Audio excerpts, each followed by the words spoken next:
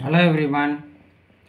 Champaran Satyagraha 1917 First Civil Disobedience. Gandhi was requested by Rajkumar Shukla, a local man, to look into the problems of farmers in context of indigo planters of Champaran in Bihar. The European planters had been forcing the peasants to grow indigo on 3/20th part of the total land called Tinkatia system. When towards the end of the 19th century German synthetic dyes replaced indigo, the European planters demanded high rents and illegal dues from the peasants in order to maximize their profits before the peasants could shift to other crops. Besides, the peasants were forced to sell the produce at prices fixed by the Europeans.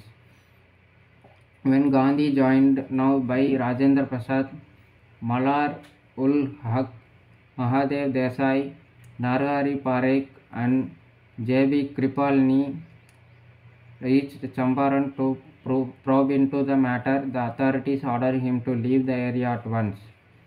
Gandhi defied the order and preferred to face the punishment. This passive resistance or civil disobedience of an unjust order was a novel method at that time. Finally, the authorities retreated and permitted Gandhi to make an inquiry. Now, the government appointed a committee to go into the matter and nominated Gandhi as a member. Gandhi was able to convince the authorities that the Tinkatia system should be abolished and that the peasants should be compensated for the illegal dues extracted from them. As a compromise with the planters, he agreed that only 25% of the money taken should be compensated. Within a decade, the planters left the area. Gandhi had won the first battle of civil disobedience in India.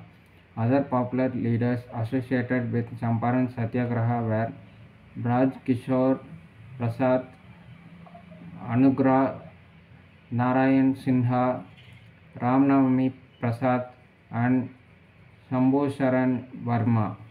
Like, share, and subscribe to support the channel. Thank you. Bye.